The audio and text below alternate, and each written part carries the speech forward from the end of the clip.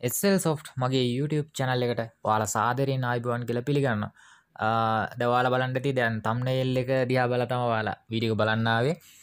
thumbnail එක තිබ්බේ account එක suspend වුණාම හරි hold වුණාම හරි නැත්නම් account එකේ මොකක් හරි ප්‍රශ්නයක් වුණාම කොහොමද කෝල් කරලා හදාගන්නේ කියලා මම කෝල් කරලා විස්තර කියන්න යන්නේ නැහැ.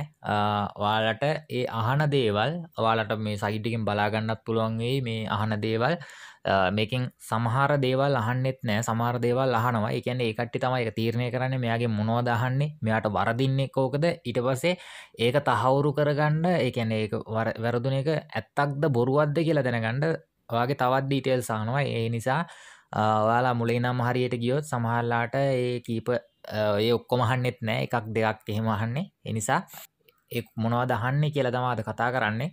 කොහොමද කන්ටැක්ට් කරගන්නේ කොහොමද chat කරන්න තියෙන්නේ ඒ දේවල් ඔයාලට අද කියන්න හදන්නේ. දැන්ටමත් ඔයාලා මම subscribe කරලා නැත්නම් පහලින් ඇති රතු පාටින් subscribe කියලා බටන් එක ඒකත් click කරන්න. එතකොට මම දාන අලුත් videos ඔයාට notification මාර්ගයෙන් ඔයාගේ ළඟටම ගෙන්න ගන්න පුළුවන්. එහෙනම් අපි දැන් වැඩි කතා නැතුව යමු වීඩියෝ එකට. If you leave me, let me down slowly, let me down.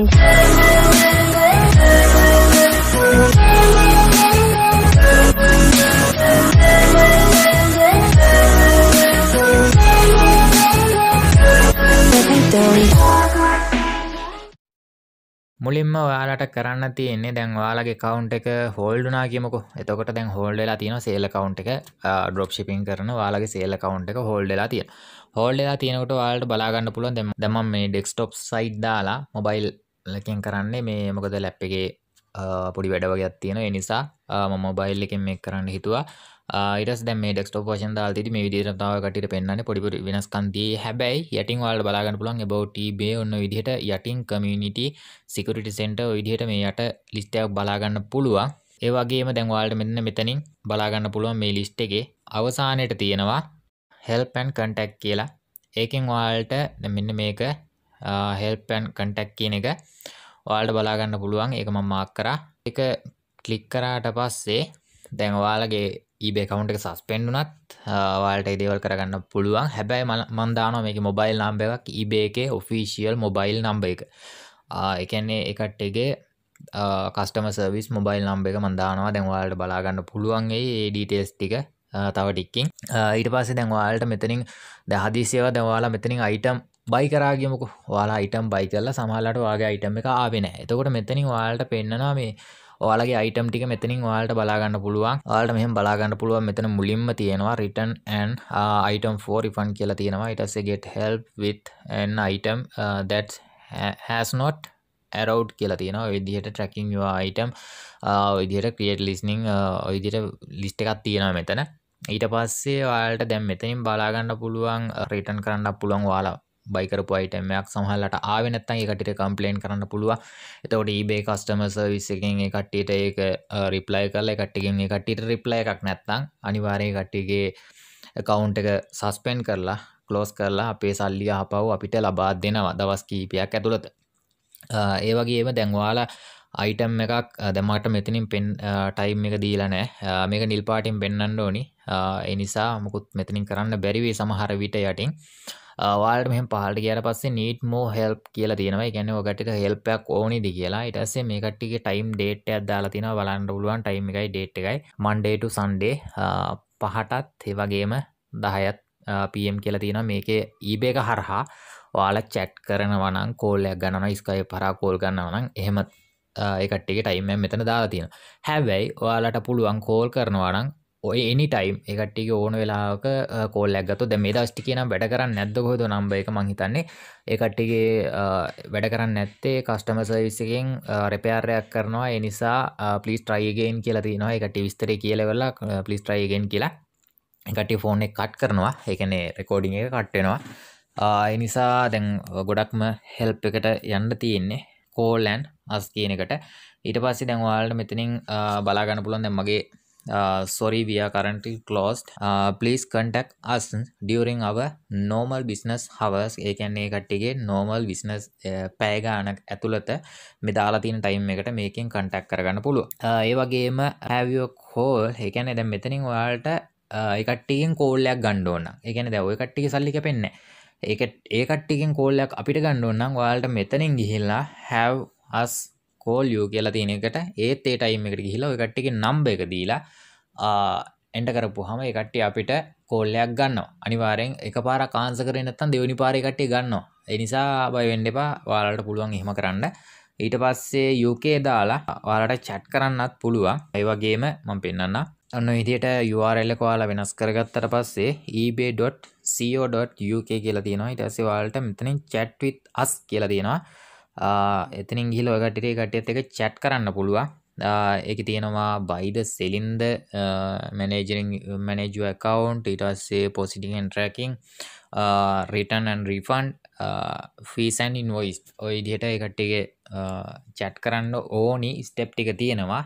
ඔය කට්ටියගේ සස්පෙන්ඩ් වුණා නම් account එක ඔය කට්ටිය යන්න sell account එක කියලා දාලා ඉවරලා ඔය කට්ටිය කියන්න මගේ account එක මෙහෙම සස්පෙන්ඩ් වුණා කියලා. ඊට පස්සේ ඒ කට්ටිය ඒකට reply එකක් දෙයි. එක්කෝ අපිත් එක්ක මේ ඔය කට්ටිය ඔයා වැරදි තැනකට ඇවිල්ලා තියෙන්නේ. ඔයා මෙතන contact කරගන්න කියලා ඒ කට්ටිය මොකක් හරි link එකක් හරි නැත්නම් contact number එකක් හරි දෙයි. නැත්නම් එතන හරිනම් අනිවාර්යෙන් එතනින් ඔයාලට chat කරලා විස්තර දැනගෙන ඔයාලගේ වැඩ ටික කරගෙන යන්න පුළුවන්. මුලින්ම call එක ගත්තට පස්සේ මම අහන දේ කියන්නම්. කෝල් එක ගත්තට පස්සේ කෝල් එක ගත්ත ගමන් ඒ කට්ටිය අහනවා මොබයිල් නම්බර් එකක් ඉල්ලනවා. එතකොට කියන්න ඔයාගේ මොබයිල් නම්බර් එක. මම නම් කියන්නේ මගේ මොබයිල් නම්බර් එක. එතකොට ඒක හරියට කියන්නේ දැන් ඔයා ලංකාවේ නම් දැන් ධන 94 කියලා දාන්න නැතුව ඔයා ඇඩ් කරලා තියෙන නම්බරේ හරියට කියන්න. ඒ කියන්නේ 0.71 නම් ඒ විදිහට පටන් ගන්න 071 කියලා පටන් ගන්න. නෝට් කියලා පටන් ගන්න එපා. එතකොට ඒ රෙකෝඩින් එකට හරියට ඇහෙන්නේ නැහැ. ඒ නිසා විදිහට කියන්න. ඊට පස්සේ මෙන්න මේ නම්බරේට ඔයාලට කතා කරන්න පුළුවන්. ඊට පස්සේ ඒ කට්ටිය අහනවා ඔයාගේ යූසර් නේම් එක account එක නැත්නම් ID එක මොකක්ද කියලා අහනවා. ඒක ඔයාලට මතක තියෙන්න ඕනේ අනිවාර්යයෙන්ම. ඒ ID එක නම්බරේ කියන්න ඕනේ. ඊට පස්සේ ඒ කට්ටිය කියනවා අපි කස්ටමර් සර්විස් එකට ආව කන්ටැක්ට් කරනවා. please wait කියලා ඒ කට්ටිය ෆෝන් එක තියෙනවා. ඊට පස්සේ කස්ටමර් සර්විස් එකට කෝල් එක යනවා. ඊට පස්සේ එහෙන් අපිට රියල් කස්ටමර් කෙනෙක් අපිට කන්ටැක්ට් වෙනවා. එයා කතා කරලා අහනවා කොහොමද උදව් කරන්න ඕනේ, මොකද්ද ප්‍රශ්නේ කියලා අහනවා. තව දෙයක් කියන්න ඕනේ. දැන් අර රෙකෝඩින් එක කට් වෙන්න කලින් ඔයාගේ account එක මොකද්ද වෙලා තියෙන්නේ, ඔයාගේ account එකට මොකද්ද වෙලා තියෙන්නේ කියන්නේ එයා අහනවා ලිස්ට් එක සමහරලාට refund නැත්තම් ඔයාගේ item එක ආවේ නැද්ද, නැත්නම් account එක suspend or restrict ද කියලා අහන්නේ. ඊට පස්සේ ඒ දෙකට තමයි hold එකත් අයිති වෙන්නේ. ඊට පස්සේ ඔයාගේ account එක suspend or restrict නම් නැත්තම් hold නම් ඔයාලා ඒකට අපි සාමාන්‍යයෙන් ප්‍රශ්නයක් අහලා ඉවරලා උත්තර 4ක් දීලා ඉවරලා ඉරක් ගහන්න කිව්වොත් එහෙම නැත්නම් ඒක වෙන තැනක ලියන්න කිව්වොත් එහෙම සම්පූර්ණ අපි ඒක ලියනවනේ. අන්න ඒ විදිහට ඒ කට්ටිය අහනකොට දැන් ඒ කට්ටිය එයා ඒ රෙකෝඩ් එක කියාගෙන යනවා restrict or suspend your account කියලා අහනවා. ඊට පස්සේ ඔයාට තියෙන්නේ restrict or suspend my account කියලා කියන්න තියෙන්නේ. ඒක පැහැදිලිව එයාට කියන්න ඕනේ ඇහෙන්න. එතකොට ඒකට අදාළ කෙනාව ආව කන්ටැක්ට් කරනවා එතනට. මේ මොබයිල් නම්බර් එකට ගත්තා Skype වලිමුත් ඕනම් පුළුවන් කතා කරන්න. මම නම් එහෙම කතා කරලා නැහැ. මම කතා කරන්නේ මේ කන්ටැක්ට් නම්බරේ තමයි. කෙලින්ම ඕන වෙලාවක ගන්න පුළුවන්. ආයේ මේ වෙනම එකක් නැහැ. හැබැයි තමන්ගේ නම්බරෙන්ම ගන්න පුළුවන් තරම් උත්සාහ කරන්න. ඒ කියන්නේ තමන්ගේ eBay එකට ඇඩ් කරලා තියෙන නම්බර් එකෙන්ම ගන්න. ඊට පස්සේ කන්ටැක්ට් කරනවානේ අපි මේ eBay එකට කන්ටැක්ට් කරාට පස්සේ කට්ටිය අහනවා කොල්ලෙක් හෝ කෙල්ලෙක් කතා කරලා අහයි ඔයාගේ නම මොකද්ද, ඔයාගේ අහයි එතනිමුත් අහයි සමහරලාට මුලින්ම මොකක්ද වගේ account එකට වෙලා තියෙන්නේ. ඊට පස්සේ ඔයාලට කියන්න තියෙන්නේ account එක suspend වෙලා තියෙන්නේ. ඊට පස්සේ suspend වෙලා කියලා කිව්වට පස්සේ කට්ටිය අහනවා ඔයාගේ first name එක, last name එක. නැත්තම් user name එක. නැත්තම් ඔයාගේ account එකේ තියෙන අර short name එකක් තියෙනවනේ. දැන් මගේ නම නිපුණ නුවන් කියලා සම්පූර්ණ නම දැම්මොත් ඒක ෂෝට් වෙලා වදින. එතකොට නිපුණ නු ඇලයිරක් 0 කියලා හරි එහෙම කෑල්ලක් තියෙන නමක් තියෙනවා වාගේ සම්පූර්ණ නමට යටින්. ෆස්ට් නේම් එක ලාස්ට් නේම් එකට යටින් තියෙනවා ID එක විදිහට. ඒ නේම් එක තමයි කියන්න ඕනේ. ඔයාගේ නම කිව්ව ගමන් ඊට පස්සේ එතනින් ඒක දුන්නත් හරියටම හරි නම කියන්න නැතුව ඒක කිව්වත් හරි. ඊට පස්සේ සමහරලාට ආයෙ ෆස්ට් නේම් එක මොකද්ද ලාස්ට් නේම් එක මොකද්ද කියලා ඊට පස්සේ ෆස්ට් නේම් එකයි ලාස්ට් නේම් එක අනිවාර්යෙන් කියන්න ඕනේ. ඊට පස්සේ eBay user ID කියන්නේ අරක ওই දෙක මාරු කරලා අහන අවස්ථා තියෙනවා. මුලට අහනවා සමහරලාට මැදට අහනවා. මැද නෙවෙයි මුලට අහනවා සමහරලාට දෙවෙනියට අහනවා. සමහරලාට ආයෙ user ID එක මුලින් අහනවා. ওই විදිහට ඒ කට්ටියගේ අර එන කස්ටමර් ඒ කියන්නේ කස්ටමර් සර්විස් එකත් එක්ක තමයි ඒ තියරිය යන්නේ. ඒ කියන්නේ අපි හරියට කියාගෙන යනකොට සමහරලාට අහන්න නැති දේවලුත් තියෙනවා. මේ කරුණු අතරින් අහන්නේ නැති සමහර ඒවා. ඒ කියන්නේ ඒ කට්ටිය තහවුරු කරගන්න මෙයාගේ account එක කියලා. ඊට පස්සේ වාගේ සමහරවල්ලාට ෆෝන් නම්බර් එක ඉල්ලනවා account එකට දාලා තියෙන ෆෝන් නම්බර් එක. එතකොට ඔයා ෆෝන් නම්බර් එක කියන්න ඕනි. ඊට පස්සේ ඒ contact number එක නම් ගොඩක් දුරට අහනවා අඩුයි. හැබැයි 120ක 30ක වගේ සමහරලාට අහනවා ගොඩක්ම contact number එක මොකද්ද කියලා. මොකද first name එකේ හරි last name එකේ හරි අකුරක් හරි වැරදුනොත් ඒ කට්ටිය ඉතුරු එකෙන් තමයි තහවුරු කරගන්නේ user ID එකෙන්. ඊට පස්සේ එතනිමුත් ඒ කට්ටියට බැරි වුණොත් ඔයාගේ contact number එක මොකක්ද කියලා තමයි ඒ කට්ටිය අහන්නේ. ඊට පස්සේ ඒක හරි ගියොත් ඊට පස්සේ අහනවා අනිවාර්යයෙන්ම ඔයාගේ account එකට දාලා තියෙන address එක මොකක්ද කියලා. අනිවාර්යෙන් ඒ address එක මොකක්ද කියලා අහනවා. මුලින්ම දැන් account එක suspend වුණොත් ඒ කියන්නේ දැන් ඔයාලා feedback එක මොකුත් නැතුව එකපාරම item එක list කරලා account එක suspend වුණොත් අනිවාර්ය account එක හදාගන්න පුළුවන්. හැබැයි එහෙම හදාගන්න පුළුවන් වෙන්නේ ඒ mobile number එක දැන් ඒ account එක suspend වුණානේ. ඒ කලින් වාට account තිබ්බා කියමුකෝ. account එකක් හරි තිබ්බා කියමුකෝ. ඒ account එකට දාලා තියෙන්නේත් ඒකේ mobile number එක නම්. ඒකට දාලා තියෙන්නේත් ඒ PayPal එක නම්. ඒකට දාලා තියෙන්නේ ඔයාගේ ඇඩ්‍රස් එක ඒකමයි නම් නමත් ඒකමයි නම් ඊට පස්සේ ඔයාගේ ඩීටේල්ස් තව මොන හරි දාලා තියෙනවා නම් ඒ හැම දෙයක්ම ඒකම නම් අනිවාර්යෙන් ඒ account දෙකම permanently suspend වෙනවා. ඒ නිසා තමයි මම කලින්ම මුලින්ම මම වීඩියෝ එකක් දාලා තිබ්බා suspend වෙන්න හේතු මොනවද කියලා. ඒ වීඩියෝ එක බලන්න බලපු නැති අය මම නැවත ඒ දේ කියන්න උත්සාහ කරන්නේ නැහැ. ඒ නිසා ඒකම ඩීටේල්ස් දාන්න එපා. account එකක් හදනවා නම් එකම user කියන්නේ device එකකින් use කරාට ප්‍රශ්නයක් වෙන්නේ නැහැ. අර දේවල් තමයි ඔයාගේ ගොඩක්ම වරදින්න හේතුව. ඒ වගේම account hold වෙන්නත් ප්‍රධාන හේතුවක් වෙනවා එක එක දැන් සමහරලාට ඔයාලගේ limit එක තියෙනවා කියමුකෝ. limit එකට වඩා ඔයා try කරනවා බඩු දාන්න. සමහරලාට නොදැනුවත්කම නිසා ඒ දේවල් වෙනවා. quantity ගාන වැඩි වෙනවා. ඒ කියන්නේ quantity දාන්න මම දාන්න කියන්නේ මම recommend කරන්නේ සාමාන්‍යයෙන් new sale කෙනෙක්ට එකක් නැත්තම් දෙකක්. සෙල් වෙන එක ප්‍රශ්නයක් නෑ. සෙල් වෙනකන් ඔයාලට ඒ ටික ලිස්ට් කරලා තියාගන්න පුළුවන්. හැබැයි සමහරු දානවා 5ක් 6ක් වගේ දාලා ඉවරලා ඊට පස්සේ එනවා එකපාරම ටෙම්ප්ලේට් ක්‍රියේට් දුන්නාට පස්සේ ඒක ක්‍රියේට් වෙනවා සමහරලාට. ඊට පස්සේ ලිස්ට් අයිටම් කරන්න යනකොට ලිස්ට් කරනකොට අර contact eBay center කියලා මැසේජ් එකක් වටනවා. eBay center එකට ඒ විදිහට යනවනම් අනිවාර්යෙන් ඔයා ගිහලා චෙක් කරන්න ඔයාගේ quantity ගාන quantity කීයක් දාලා තියෙනවද කියලා. ඒකයි මම කිව්වේ වීඩියෝ එක ඉවරනකම් සම්පූර්ණ බලන්න කියලා. මොකද ওই දේවලුත් මම කියාගෙන යනවා. නොකියපු දේවලුත් වෙන්න ඇති සමහරලාට. ඒ වගේම අනිවාර්යෙන් quantity ගාන එකක් හෝ දෙකක් දාන new seller කෙනෙක්. ඒ කියන්නේ අපිට සාමාන්‍ය මුලින් new sellersලාට 10යි $400යි. quantity 10යි $400යි. ඊට පස්සේ free 50ක් list කරන් තියෙනවා. හැබැයි new seller කෙනෙක්ට දෙන්නේ 10ක් විතරක් ලිස්ට් කරන්න. ඒක හොඳට මතක තියාගන්න. සමහර ඔය දෙක පටලවා ගන්නවා 50යි 10යි කියලා. ඊට පස්සේ ඔය කට්ටිය 50ක් try කරනවා. ඊට පස්සේ account එක ඒ try කරන්න ඒ කට්ටියට පෙන්නනවා. ඒක හොඳට මතක තියාගන්න. මේ අපි මෙහෙන් try කරන්න account එක දැන් අපේ password එක 3-4 පාරක් වැරදුනොත් අපේ password එක block වෙන්නේ ඇයි? ඒ කට්ටිය ඒ දීලා තියෙන නීතියට අනුව. එතකොට අපි දැන් item එකක් මොකක් හරි list කරන්න හදනවා සමහරලාට එක එක මේ ඔය විදිහට කස්ටමර් සර්විස් ඇවිල්ලා ඊට පස්සේ අපි තව පාරක් ලිස්ට් කරනකොට account එකේ item එක hold වෙනවා. ඊට පස්සේ සමහරලාට ඔය ලොකු item ඒ කියන්නේ iPhone වගේ phone දාන්න යන සමහරු ගන්න. ඒ කියන්නේ $400කුයි quantity 10කුයි තියෙනවා. $300කට විතර ඒ item එකක් දාන්න යනවා. එතකොටත් account hold වෙනවා. ඒක හොඳට මතක තියාගන්න. මොකද ආපු ගමන් ලොකු ගණන් දාන්න බෑ. ලොකු ගණන් දානවා නම් රිස්ක් එකක් ගන්න බලාගෙන දාන්න. account එක නැති කරගන්න බලාගෙන දාන්න. එහෙම වෙනවා ගොඩක් දුරට අනිවාර්යෙන් මටත් එහෙම වෙලා තියෙනවා.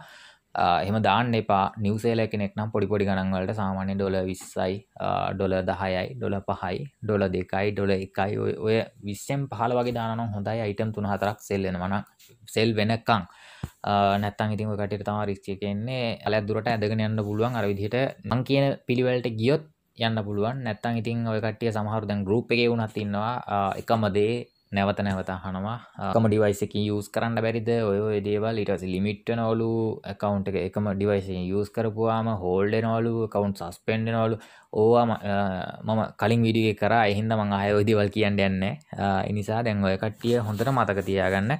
මේ ටික තමයි suspend වුණොත් හරි hold වුණොත් හරි restrict වුණොත් හරි account එක පළවෙනි පාර. ඒ කියන්නේ දැන් වාට account දෙකක් තිබිලා පළවෙනි එකක් සස්පෙන්ඩ් හරි පළවෙනි එක සස්පෙන්ඩ් වුණා කියමුකෝ. නැත්තම් රිස්ට්‍රික්ට් වුණා කියමුකෝ. නැත්තම් හෝල්ඩ් වුණා. රිස්ට්‍රික්ට් වුණොත් සාමාන්‍යයෙන් අමාරුයි. ඒ කියන්නේ ඔයා කරලා තියෙන වැරද්දත් එක්ක තමයි ඒ දේ වෙන්නේ.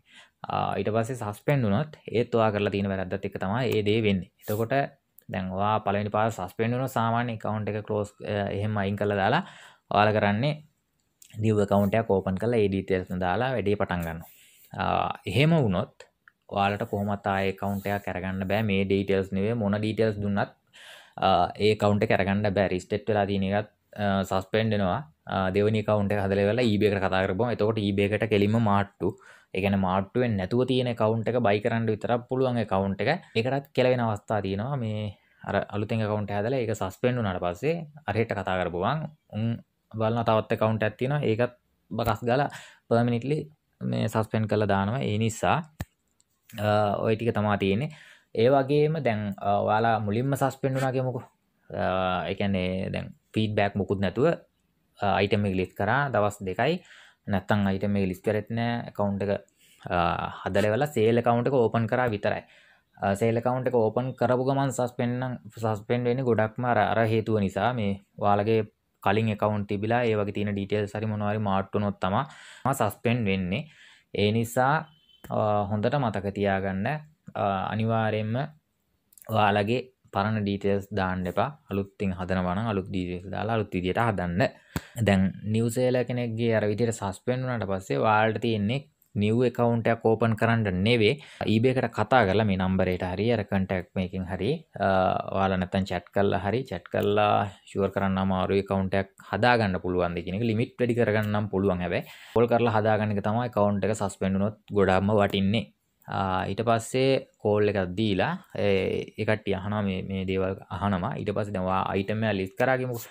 list කරලා ඉවරලා account එක suspend වුණොත් ඔයාගෙන් අහනවා දැන් ඔයා item එක කොහෙන්ද ගත්තේ? ඊට පස්සේ ඒ කට්ටියට දැනගන්න ඕනේ. ඒ කියන්නේ feedback වත් ඒ කට්ටියත් එක්ක කිසිම ගනුදෙනුවක් නැතුව මෙයා item එකක් අපේ මේ platform එකේ item එක list කරලා තියෙනවා. එතකොට දැන් මෙයා කිසිම ගනුදෙනුවක් නැහැ. එතකොට ඒ කට්ටිය හිතන්නේ වංචනික list කිරීමක් විදිහට නැත්නම් වංචනික බැලඳාමක් විදිහට. එතකොට ඒකනේ ෆීඩ්බැක් හදාගන්න කියන්නේ. ඒ කට්ටියත් එක්ක ගනුදෙනු කරලා තිබ්බහම ඒ කට්ටියත් එක්ක ස්ථිරතාවයක් තියෙනවා සාමාන්‍ය දුරකට හරි. ඒකයි සාමාන්‍ය හරි ෆීඩ්බැක් හදාගන්න කියන්නේ. ඊට පස්සේ මේ කට්ටිය ඔය මේ විදිහට මේ details ටික අහලා first name last name user id contact number ඊට පස්සේ ඔයාගේ address ඒ විදිහට ඔහොම අහනවා. සමහර දේවල් අහන්න නැති වෙන්න පුළුවන්. ඔයාලා මේක හොඳට මතක තියාගන්න. ඊට පස්සේ screenshot එකක් හරි ගහලා මේක ඇල්ල තියාගන්න. මේ නම්බරේ තමයි ඔෆිෂියල් eBay එකේ නම්බර එක. උඩින් බලා ගන්න පුළුවන් eBay speak කියලා මම ගහලා තියෙන නිකන්. ඒ නම්බර එකට ගන්න පුළුවන් ධන අකුර ගහලා අනිවාර්යෙන් ගන්න. ධන 1යි 866යි 30යි 53යි 229. ඔය නම්බර එකට තමයි eBay එකට ගන්න තියෙන්නේ. ඊට පස්සේ දැන් ඔයා item එක list කරලා තියෙද්දි ඔයාගේ account එක suspend වුණාම අර විදිහට කතා කරලා විස්තර අහගෙන යනකොට ඒ කට්ටිය අහනවා කරලා තියෙන item එක China. ඊට පස්සේ ඔයා ඉන්නේ ශ්‍රී ලංකාවේ නේද කියලා අහනවා. ඒ මොකද location වැටෙනවනේ ඒ කට්ටියට. location එක වැටෙනවා. ඊට පස්සේ ඔයාගෙන් අහනවා ඔයා ශ්‍රී ලංකාවේ නේද? item එක China වල. China වල කවුරු හරි ඉන්නවද කියලා අහනවා. ඊට පස්සේ ඔයාලට කියන්න තියෙන්නේ වෙන මොකුත් නෙවෙයි. මගේ යාළුවෙක් ඉන්නවා. මාත් එක්ක හිටපු යාළුවෙක් හරි නැත්නම් මගේ මාමා හරි මගේ තාත්තා හරි ඕම කවුරු හරි ඉන්නවා. එයාට කියලා තමයි මම බඩු ටික ගෙනියන්නේ. එයාට මං සල්ලි ගෙවනවා. ඒ වගේ එයාට මං සල්ලි ගෙවලා එයාට පැකින් කරලා යවන්න කියනවා. එහෙම හරි නැත්නම් ඔයාට කැමතියක් ඔයාට කියන්න පුළුවන්. ඔයාට හිතෙන දෙයක් මගේ විදියට කවුරු හරි ඉන්නවා තමයි කියන්න වෙන්නේ. නැත්නම් ඉතින් මේ වෙන කියන්න දෙයක් නැහැ. මොකද අපි ලංකාවේ ඉඳගෙන බඩු යවන්න බෑනේ චයිනා වල බඩු. එතකොට යාළුවෙක් ඉන්නවා මෙහෙම කියලා. ඊට පස්සේ එයාගේ නම මොකක්ද කියලා අහනවා. ඊට පස්සේ අනිවාර්යෙන් කියන්න ඕනි දැන් ඔයාලා eBay එකෙන් ගන්නවනේ.